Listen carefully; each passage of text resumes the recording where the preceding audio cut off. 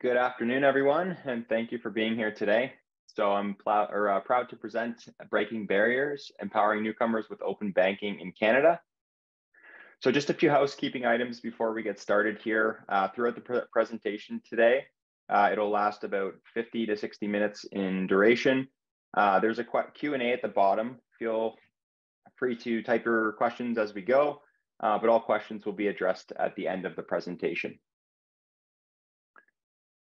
So the purpose of today's workshop is to learn about the financial system in Canada and the challenges that newcomers face in various sectors, such as housing, insurance, and banking. We will introduce you to the concept of open banking and discuss how it is currently being utilized globally. Last, we will discuss how now is the perfect time to disrupt the financial system in Canada and how open banking can be the solution to help newcomers access the products and services they need to be successful. I have with me today multiple industry experts. So I have Tyler Adams from Blackline Property Management. Tyler is the head of operations at Blackline, a third-party property management company based out of Waterloo, Ontario.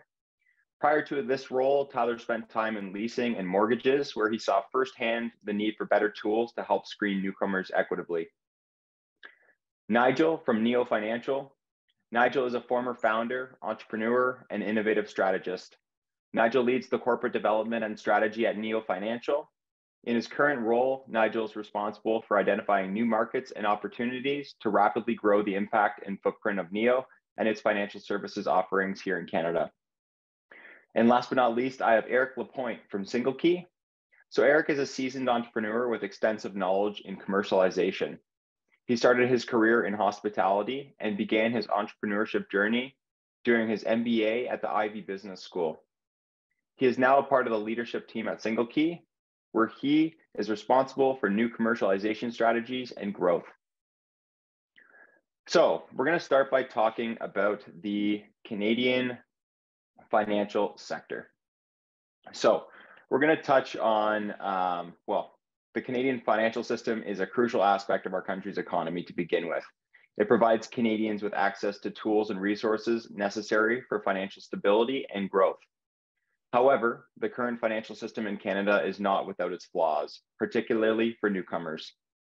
There are significant issues that affect the ability of newcomers to access the products and services they need upon arrival in Canada.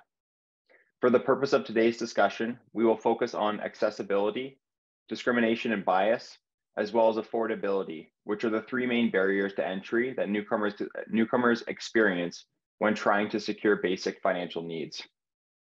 The good news is, today's discussion will also explore potential solutions to these issues, highlighting the need for a more inclusive and equitable financial system for all Canadians, regardless of their tenure here in the country.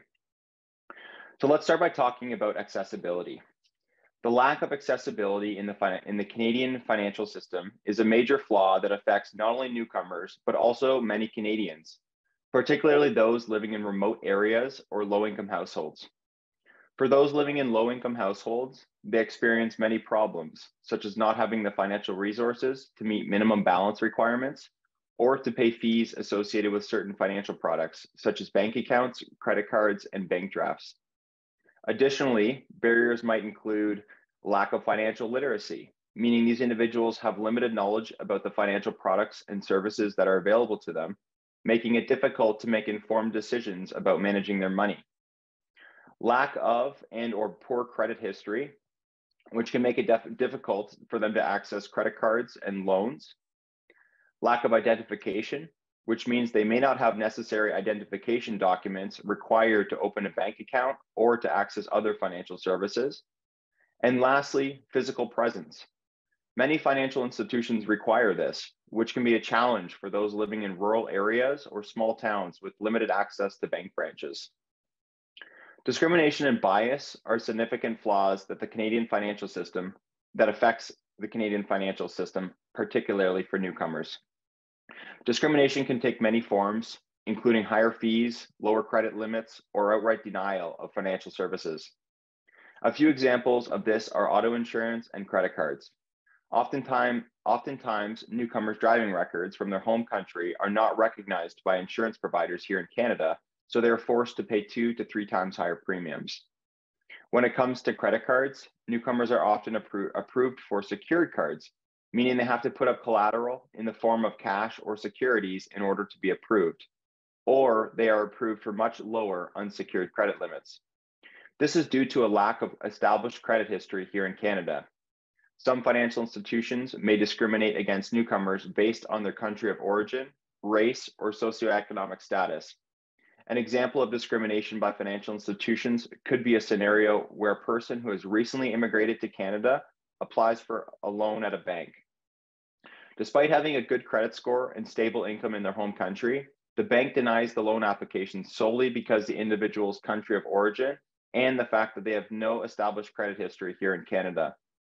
The bank may assume that the person is a high-risk borrower due to their lack of credit history in Canada, even though the individual has no prior history of defaulting on loans or credit payments in the home country or Canada. This is an example of discrimination based on a person's country of origin or immigration status, which can have a negative impact on their financial stability and opportunities here domestically. This can be especially problematic for those who have recently immigrated to Canada and are trying to establish themselves in a new country. This is a prime example of the chicken and the egg problem, very similar to trying to secure your first job, where employers are looking for work experience and you're looking for your first job so that you can build that work experience. Addressing these flaws requires a multifaceted approach, including policy changes, increased financial education, and cultural sensitivity training for financial institutions. By addressing these flaws, Canada can create a more inclusive and equitable financial system that benefits all Canadians, including newcomers. So we touched on a few of these, in regards to affordability, we touched on a couple of these features in the accessibility component, but I wanted to dive a little deeper and showcase an example of exactly what I mean, specifically about not having the resources available to meet the minimum balance requirements.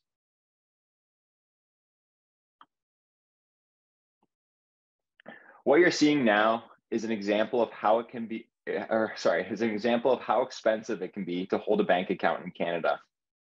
This image highlights 3 separate tiers of checking accounts that are offered by a financial institution here. As you can see, the more usage and the benefits that are included, the higher the monthly fee and the higher the minimum balance requirement in order to waive that monthly fee. In addition, in an environment where the cost of living is at an all-time high here in Canada, 54% of Canadians say they are now living paycheck to paycheck as the cost of living crisis continues to squeeze budgets, which means there is a very high probability that those individuals will not have the funds to maintain a monthly minimum balance of, say, $3,000 or $5,000. So what this essentially means is that with each one of these accounts, based on the tier that you have, if you maintain a minimum account balance of $3,000 at close of business day every day for the entire month, they will waive that checking account fee for you. So on and so forth with the unlimited account and the all-inclusive account where the minimum balance requirements are $4,000 and $5,000 respectively. Now, the bright side of this is that we're starting to see multiple players emerge in the market, primarily challenger banks and neobanks that are offering free checking accounts, unlimited transactions, and no minimum balance requirements. However, neobanks or challenger banks also come with their challenges, such as limited product offering, lack of physical presence, and reliance upon technology. I know Nigel from Neo Financial is excited to be here today and to explain how they are making banking more accessible for all Canadians, regardless of tenure.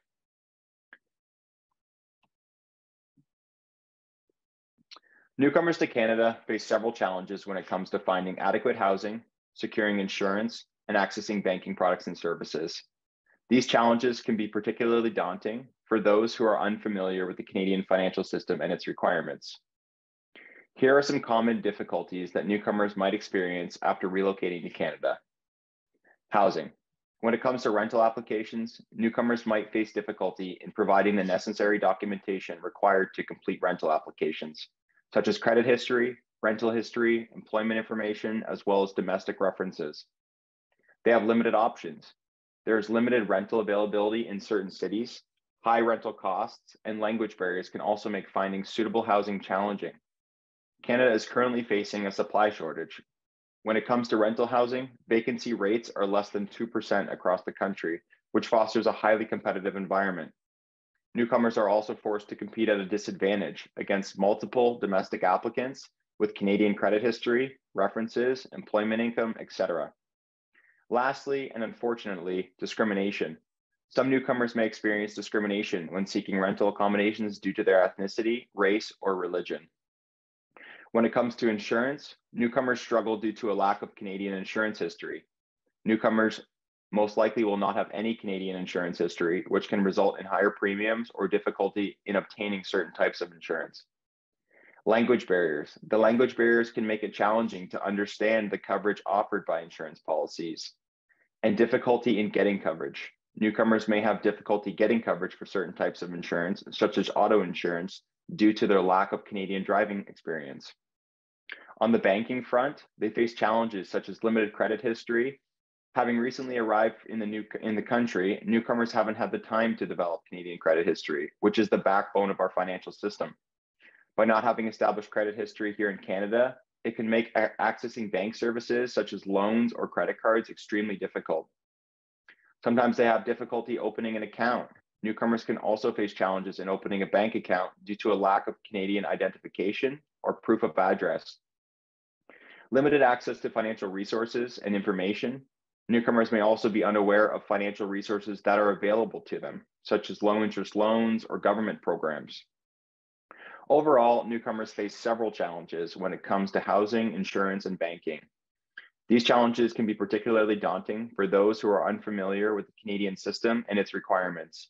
However, with patience, perseverance, and the right support, newcomers can successfully navigate these challenges and settle into their new lives in Canada. So now we're going to talk a little bit about open banking. So what is it? How does it work? And how is it currently being utilized globally? After we discuss open banking, we're going to talk about how it's being utilized to help newcomers access the products and services they need here in Canada. So, what is open banking? Open banking is a system in which banks and financial institutions allow third-party providers to access their customers' financial data through application programming interfaces. I know what you're thinking. It sounds very simple. Open banking allows customers to securely share their information with other banks, financial institutions, or third-party providers, such as budgeting apps or investment services. Open banking aims to promote innovation and competition in the financial sector by allowing customers to access a wider range of services, products, and financial advice. It also enables customers to compare financial products more easily and switch between providers more efficiently, as their financial data can be shared across institutions.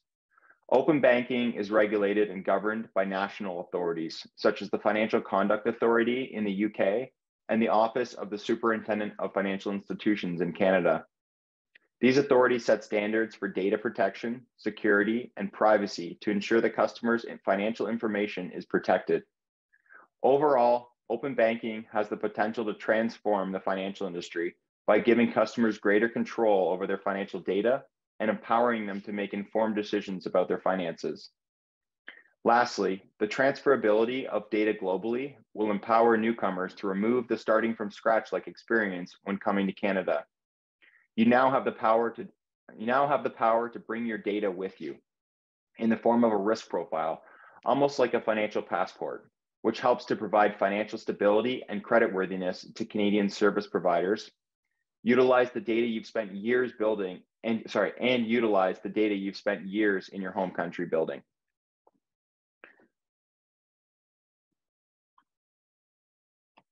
So let's talk about how open banking works now. So open banking works by allowing banks and financial institutions to share their customers' financial information with third-party providers through secure digital channels known as APIs. The customer has control over their data and can choose which third-party providers they want to share their data with. When a customer consents to share their data with a third-party provider, the bank or financial institution securely shares the customer's data with a third-party provider through an API. This data might include information such as account balances, transaction histories, and spending patterns. The third-party provider can then use this data to offer the customer a range of customized services, such as budgeting apps, investment advice, or loan products. Overall, open banking aims to promote innovation, and competition in the financial industry by enabling customers to access a wider range of financial services, products, and advice. By allowing customers to share their data with third-party providers, open banking gives customers more control over their financial information and the ability to make more informed decisions about their finances. So now I wanted to showcase a couple examples as to what third-party providers look like. So on the left-hand side of the screen here, you're seeing an example of a risk profile in which would be utilized for an individual that's relocating internationally. So for example, Rose relocated from Brazil, in which she uploaded her financial data to Bambora from Brazil. So when she gets to Canada, she can leverage that data to showcase her financial stability, to showcase her creditworthiness by showing her income confirmations in the home country, her proof of funds, her savings that she's developed, her debt exposure, what her monthly obligations look like for any debt facilities that she has outstanding. She's also able to do her identity verification. So she is able to prove that she is who she says she is, as well as she's not on any fraud detection lists as well. So it confirms that the service provider here domestically knows they're dealing with the person who they say they are, and they also are able to assess their financial stability and their creditworthiness through the data they've built in the home country, and in this case, it's Brazil. On the right-hand side, you're seeing an example of a personal financial management application here in Canada. So this application enables consumers to amalgamate their banking in one place. So on average, they say that Canadians bank in around 3 institutions per person. So if you have an application in which you can pull all of your banking into one place, it helps you to give a snapshot view as to your financial health in a holistic view, where you can see everything in one place and better manage your finances. So those are 2 examples of open banking third-party providers that are available. So now we're going to talk a little bit about open banking. We're going to travel around the world and look at a few different use cases here. So we're going to start in Australia with insurance. So Australia had open banking. It was officially launched in July of 2020 with 4 major banks. So Commonwealth Bank, Westpac, ANZ, and National Australia Bank, which means those institutions are required to share their data with accredited third parties. By February 2022, there were over 300 financial institutions that were accredited to access open banking data in Australia. In Australia, insurance providers are utilizing open banking to make underwriting decisions by accessing bank data through APIs to better assess the risk of potential policyholders. Open banking allows for the sharing of financial information between banks and other financial institutions with the consent of the customer, which is known as consumer permissioned data. By integrating with open banking APIs, insurance providers can retrieve data such as account transactions, savings patterns, and payment history, which can give them a more complete picture of an applicant's financial situation. This information can then be used to determine the applicant's ability to pay premiums and make more informed decisions about underwriting. In Brazil, on February 1st of 2021, the Brazilian financial industry launched open banking, marking the beginning of a new era in data sharing. In the initial phase, over 2 million Brazilians shared their credit history and personal information with more than 2,400 participating financial institutions. According to Accenture's survey, 74% of Brazilian consumers are willing to share their financial information to access personalized and relevant financial services. Open banking is transforming the underwriting process for potential borrowers in Brazil. By using APIs to access bank data and account data, financial institutions are now better able to evaluate an individual's creditworthiness. With open banking, customers can share their financial information between banks and other financial institutions, giving lenders a more complete picture of their financial situation. And lastly, we're going to look at housing in the UK. So in 2018, the UK officially launched open banking, aiming to increase competition and innovation in the financial sector. Today, over 300 regulated entities are enrolled in open banking, with more than 3 million active users accessing open banking-enabled products and services. According to a recent report by Allied Market Research, the UK's open banking market is expected to grow at an annual compound growth rate of 24.4% between 2021 and 2028, reaching a market size of almost $5 billion by 2028. In the UK, property management companies are now utilizing open banking to streamline their tenant screening and underwriting process.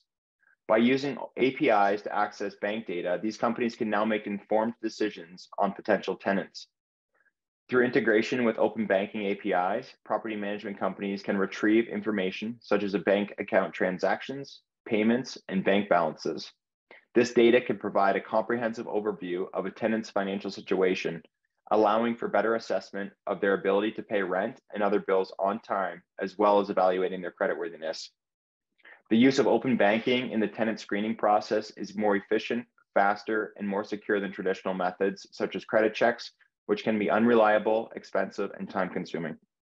With open banking data updated real time, property management companies can make quicker and more informed decisions on potential tenants. So you're probably all wondering what is happening with open banking in Canada and how does this affect me?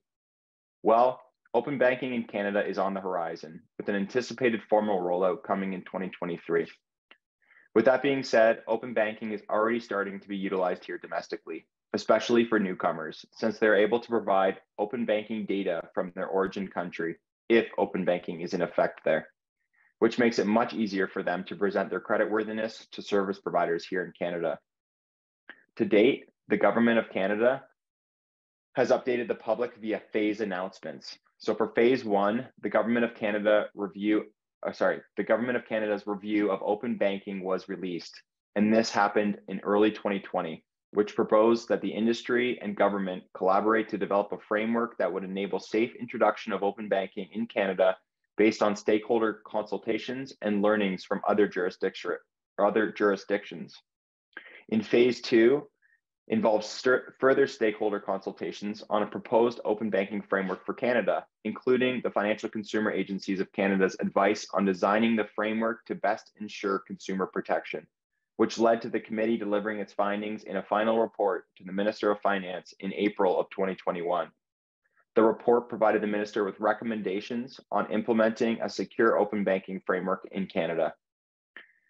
In phase three, which began in March of 2022, with the appointment of Abraham Tachian to lead the development of an open banking framework in Canada with a mandate to consult the industry, regulators, and consumer representatives to design and implement the key elements of an open banking framework. The Canadian government has been exploring the possibility of implementing open banking since 2018. As of now, open banking is not yet regulated in Canada and is not widely available to consumers.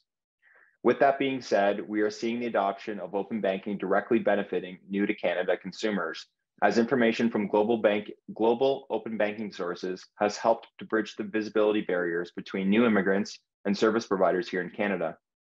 We'll discuss this in more depth in the slides to come. The Government of Canada and the Office of the Superintendent of Financial Institutions are responsible for overseeing and regulating the financial industry in Canada. The government and regulators are currently working together to develop a regulatory framework for open banking that protects consumers while encouraging innovation and competition in the financial sector. The Canadian government has expressed its commitment to protecting consumer privacy and data security in the development of the open banking framework. Overall, the Canadian government and regulators are taking a cautious approach to the implementation of open banking, with a focus on ensuring consumer protection and privacy.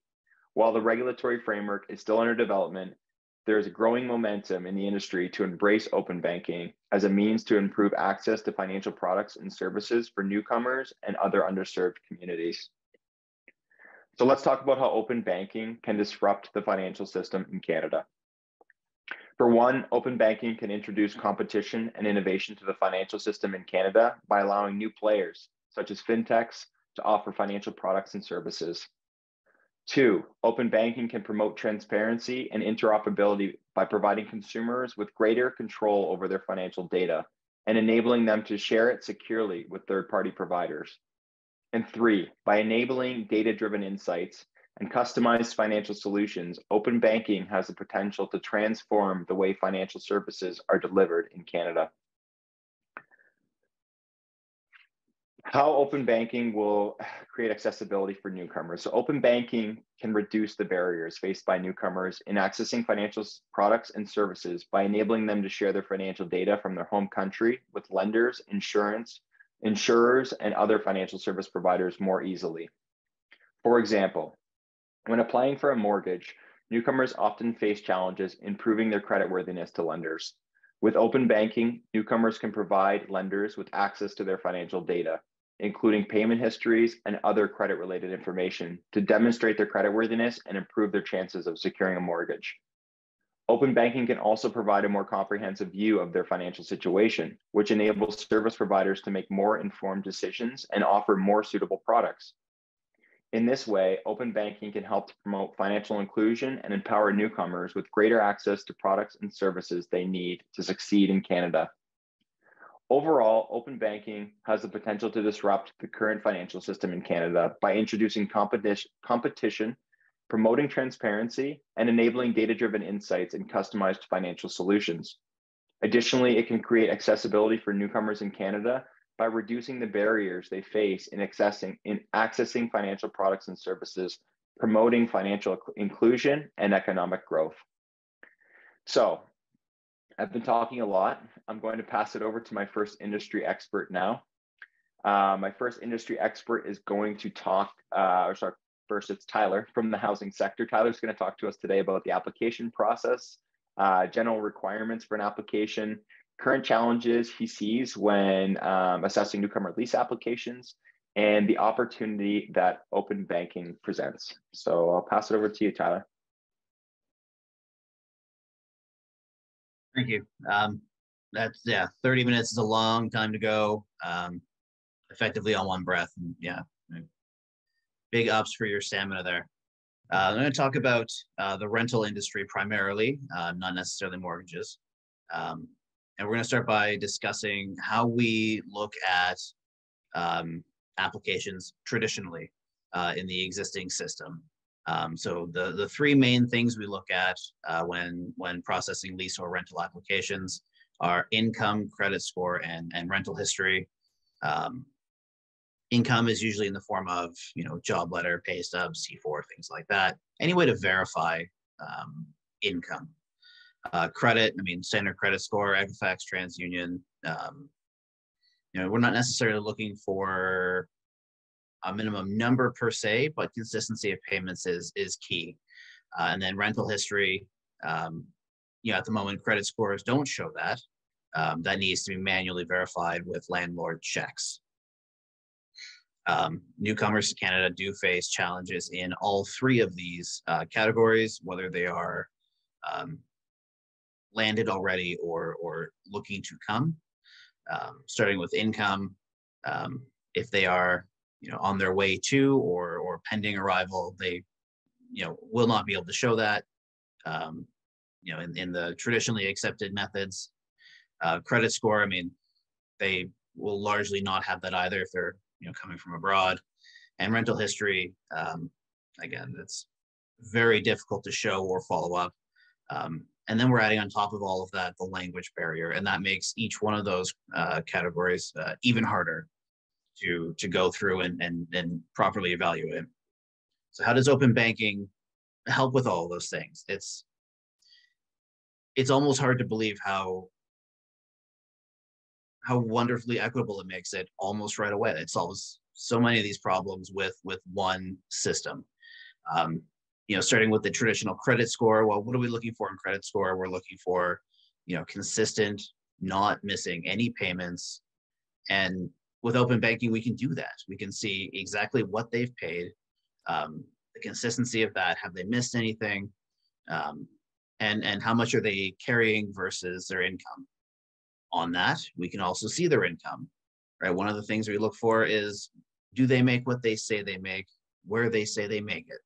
And with open banking, we can see all of those things. It's very transparent, and it's verifiable, and that's phenomenal. Rental history, again, this is something that traditionally is difficult for domestic applicants. We would have to make that actual call, and I don't know about anyone else in this industry. It's often difficult to do rental history checks internationally. Again, and you're adding the language barrier on top of that, making it even harder. With open banking, we are able to see that they have paid their rent on time every month, and more than that, exactly on the day of.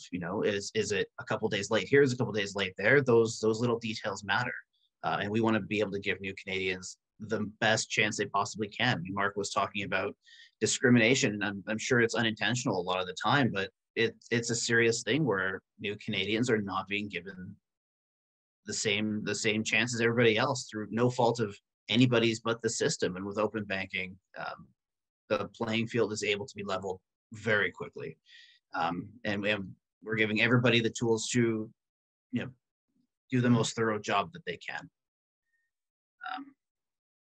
I kind of rushed through all my notes on that one.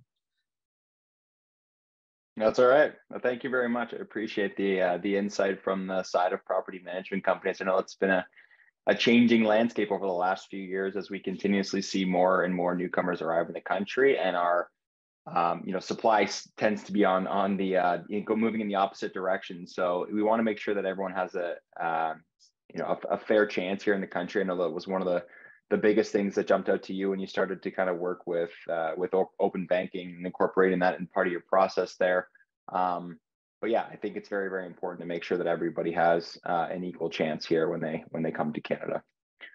So from there, I'm going to pass it over to Nigel from Neo Financial. So I know I plugged Nigel a little earlier on in the presentation, so I'm excited to kind of hear what he's got to share with us today. So Nigel's going to be talking about the steps that Neo is taking to ensure banking is more accessible for new Canadians, and how they can support you in your relocation process as well. Did it. This is great. Glad put this together, and absolutely open banking is going to be so critical to the future of banking in Canada. So along those lines, so I work for Neo Financial, and at Neo we are what we're calling reimagining banking in Canada. And a huge part of that equation is innovating on how newcomers get set up with the financial services they need before they arrive in their new home country. As it stands today, a few of the big 5 banks enable newcomers to start the process of creating the financial products they need pre-arrival. This would include things like a bank account and a credit card. However, while you can create these products, they don't actually have the systems and processes in place to be able to activate them until the newcomer arrives in Canada. And not only that, once the newcomer comes to Canada, they then have to go in person to a branch to activate the product. So this really limits the value of the products to newcomers because they can't use them to set up the other essentials they need. So, like Tyler just discussed with setting up renting, can you have those products in place before you arrive to set that up? And then, of course, once you do arrive, you're reliant on cash until you can get to a local bank branch. And at least the newcomers I've spoken to, nobody really wants to touch down in a new country where you don't really know where everything is with, $9,999 in their pocket. So enter Neo. This is, a problem that we really think needs a solution. So Neo is uniquely positioned to tackle the challenge of putting functional financial service products in the hands of newcomers before they arrive in Canada because of the distinct fashion in which our technology was designed. So unlike traditional banks where everything has to funnel through what's called a banking ledger, which is highly regulated, Neo has 2 ledgers. So we have a banking ledger and then a tech ledger that sits on top. And this is really powered by this whole the constructs of open banking. And because of this sophisticated construct, we can enable individuals to create, activate, and use the financial products they need before they get here. So with Neo, a newcomer can create an account, fund it, and access it via prepaid MasterCard, all while still in their home country. And they can then use this MasterCard to set up their telecommunications, rent, utilities, etc. So not to mention, when they get off the plane and take the first step of their Canadian journey, they can have that penultimate Canadian moment where they walk straight over to Tim Hortons, pay for a coffee with their card before they leave the airport. So why does this matter? I mean, that's simple. It makes the newcomer journey easier, friendlier, quite frankly, safer and better. And that's what we're doing at Neo. So thanks, Mark, for having me today. And I'm excited to talk about this exciting new product suite that we're bringing to market. Absolutely. I appreciate the input there. And that's, I don't know if there's a more formal stamp of approval than a cup of Tim Hortons coffee when you get to Canada to solidify your new home. Exactly. So yeah, thanks so much, Nigel. And now I wanted to pass it over to Eric from Single Key. So Eric's going to be discussing a very unique product that they actually have available, how that's making housing more accessible for newcomers, especially first generation immigrants with no network here in Canada. So thank you very much, Eric, and it's all yours, man. Awesome. Well, thank you for having me. This is great, great opportunity to talk to you all. Essentially, we kind of at Single Key, our whole role here is to help mitigate a lot of the risk for landlords and tenants and newcomers. We kind of tackle a bit upon some stuff that Tyler said and Nigel, in the sense that, Tyler did a good job explaining what needs to be done, how open banking helps. And when we come in is we kind of add a little extra. So we've seen the newcomers here when they come in, given no credit score, a lot of missing information that's usually North American focused, and landlords tend to discount. And to offset some of the risk of not having this information, landlords tend to ask for deposits or 6 months worth of rent right away, which makes it a lot harder for newcomers to come in.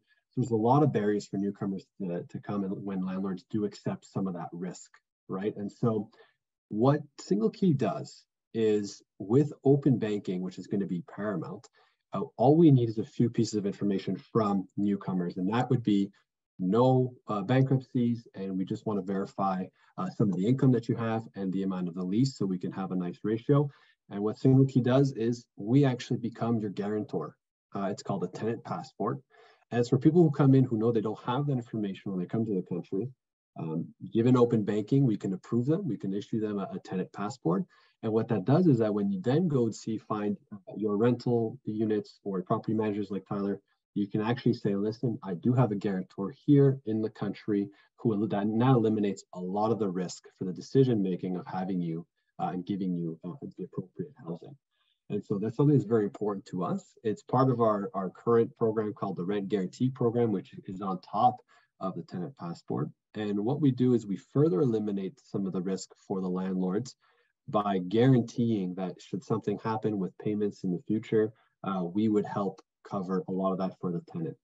And so all of this is just to say, Single Key, once you come in with open banking, if we issue you a tenant passport, we are there to help you find the place, and we'll help you get guaranteed, eliminate a lot of the risk, and let the landlords know that they have nothing to fear, nothing to worry about by issuing this.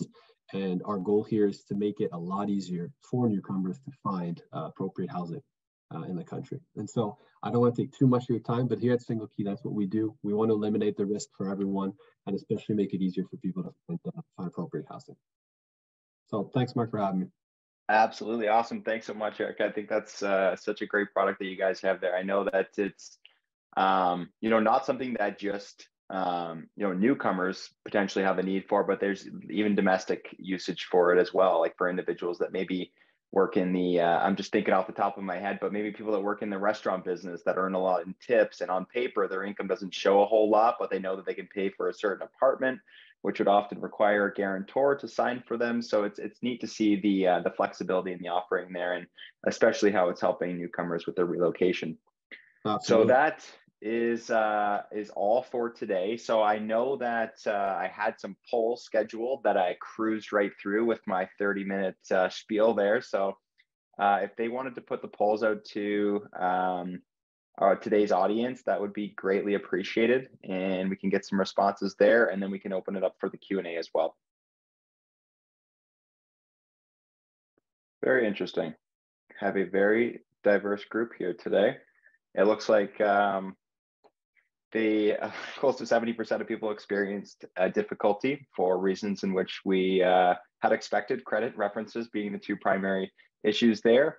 As well as a mixed bag for people that have understanding about open banking. So I know there was a couple more polls if you want to release those last two now, and then we can open it up to the Q&A.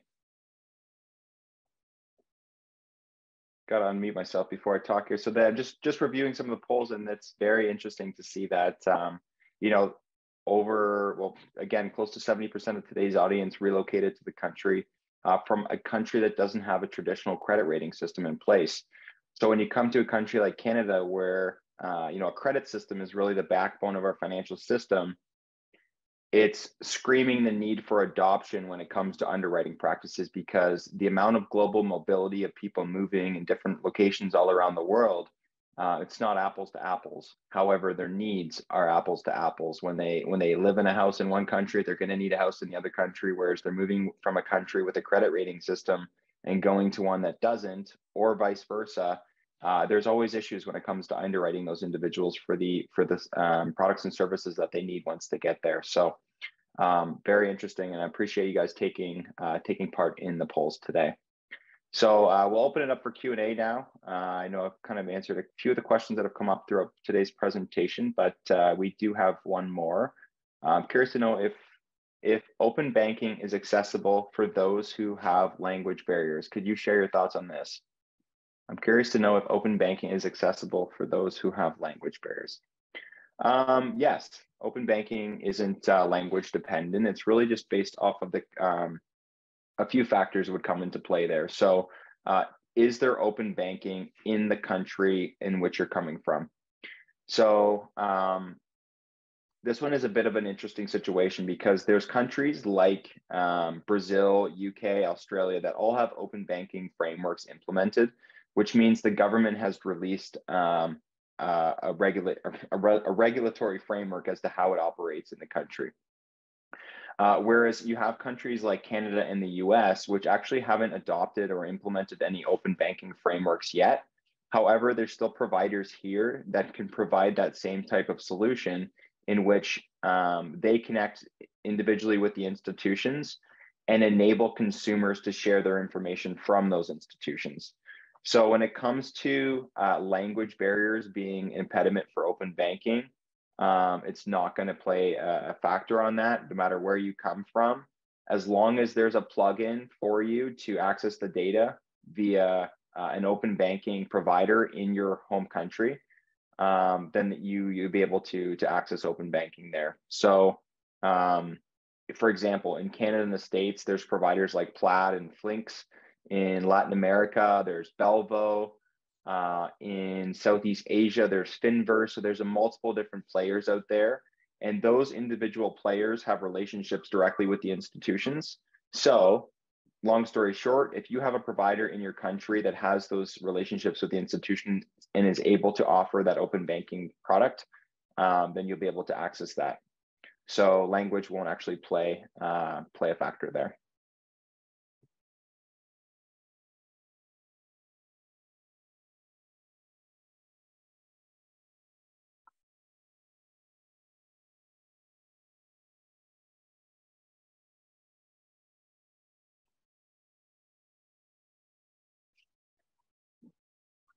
Okay, so another question's come in. So open banking involves banks sharing and being transparent about customer information.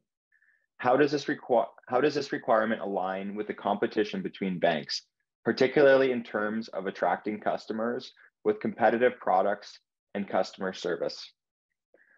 So I can put my 2 cents on this, and I'd love to kind of know Nigel's contribution as well. So in regards to the banks competing, I'm going to circle back to how information is exchanged. So in the case of open banking, anytime financial data is shared on behalf of a customer, it has to be approved or approved essentially by the customer, which is called consumer permission data. So if I were to go into Neo Financial and I wanted to open an account there, and they needed my information, and I currently deal with another institution here in Canada, I would grant permission for Neo to have access to that information, in which it would force the other institution to share that information with Neo so that they could do whatever it is that I have come to them requested. So maybe open an account for me or do a credit application for me.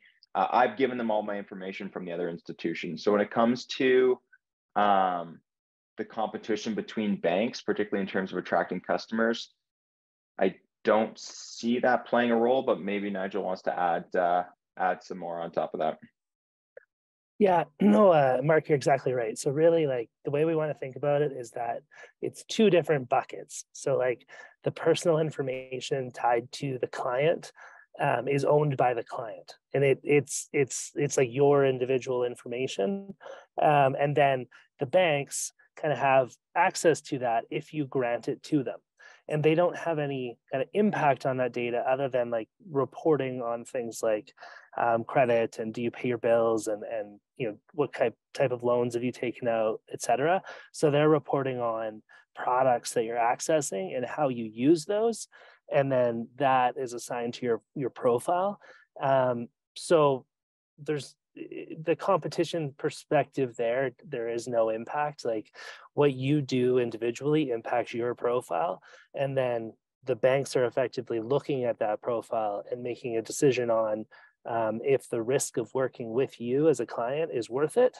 And if it is, then how can we craft products or give you, you know, put things together in a way that is more appealing to you than it is than what some other bank can offer you. So that's more where the competition piece comes in. And that's why you'll see like, you know, some of the banks will give you a toaster when you sign up because some people really want a toaster versus, you know, at Neo, we're really focused on providing free services because we think that's important. So yeah, that's the two things.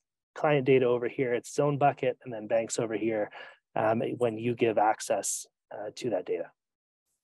Love it. And the only other thing that I wanted to comment on there was just in regards to the actual competitive products. You made a note about the competitive products.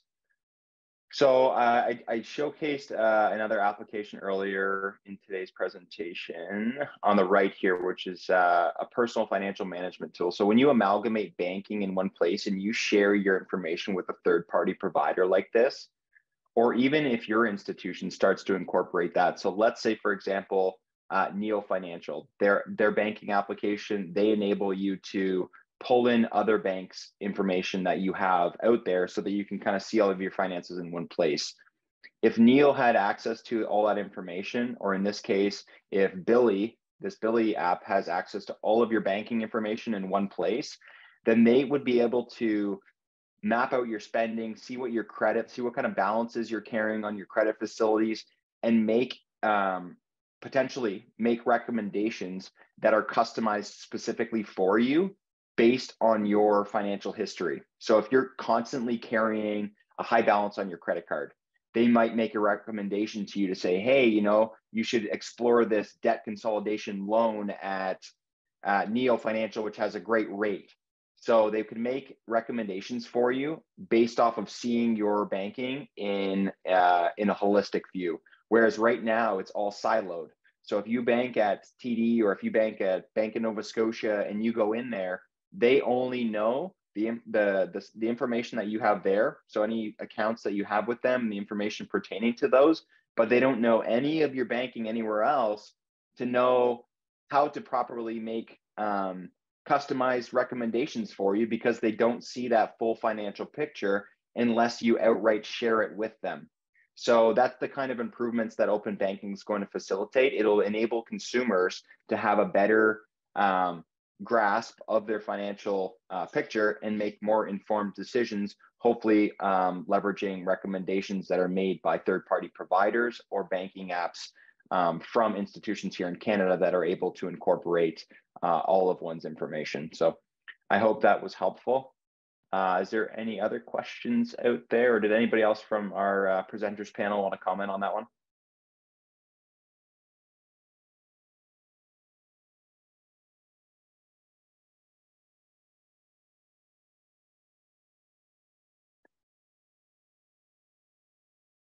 Okay. All right, well, I'm going to leave it. We got another question coming in here. Excellent presentation, everyone. Thank you for sharing your insights. I'm interested to know if you are aware of any challenges that other countries have faced during the implementation of open banking. Could this information be useful in addressing potential obstacles in Canada's adoption of open banking? Well, that's a great question. I don't know off the top of my head challenges that other countries have faced. I'm sure there's been issues at the at the forefront of every issue, I'm sure it's consumer privacy. Whenever you're implementing an open banking framework like this, that is always the most important fact, is to make sure that consumers are protected and their information is safe. So I'm assuming those are probably the largest issues that have been had to be overcome by countries when they're introducing their open banking framework. And I know that's exactly what Canada is experiencing right now, and that's what's taking a little bit longer than expected for us to do a rollout, is to make sure that consumers are protected at all costs. And I know, sorry not to pick on you again, Nigel, but I think Nigel might have some something to add on this one, just because he knows how important it is with consumer privacy at banks to make sure that information is protected. And but yeah, I definitely would agree that this information would be helpful in addressing obstacles for us doing an implementation of open banking here domestically. Mark, you're exactly right. The consumer privacy is certainly paramount in this. I think the one really nice thing that Canada has going for it in this circumstance is that Australia has gone through the process and kind of learned a lot of the pain points and addressed them and come up with a really effective system. So we can mimic, as you said at the start of this whole presentation, the Canadian government's appointed different people to lead this through, and they have a lot of great frameworks around the world to use as examples. So hopefully everything gets launched here as soon as possible.